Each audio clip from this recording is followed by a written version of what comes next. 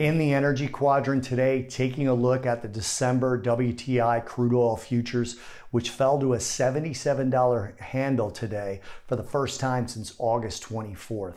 This is the second session in a little over a month that crude has dropped more than 4% in a single session. Those are big moves. Since September 28th, the swing high on September 28th, crude oil has dropped almost 18.5% in price.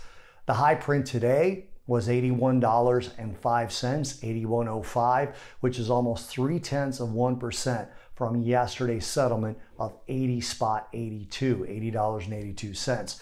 The low print today was 77.27, which was down 4.39% from yesterday's settlement price.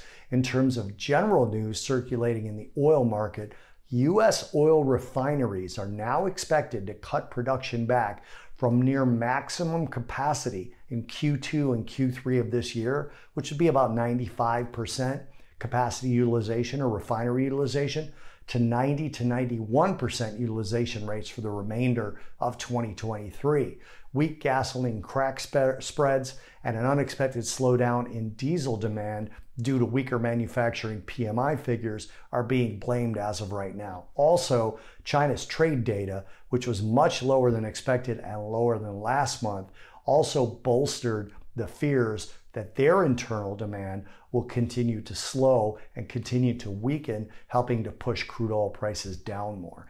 On top of that, Russian production is also putting greater than expected volumes into the export oil market, as Russian exports are running close to a 4-month high. Russia said over the weekend, this is what they confirmed over the weekend, that they would extend their 300,000 barrel a day production cut through the end of the year. But given the export data that came out, according to this, again, data according to Bloomberg, it's questionable as to whether they are doing this or not, considering that they're currently exporting 3.48 million barrels a day out of their own ports.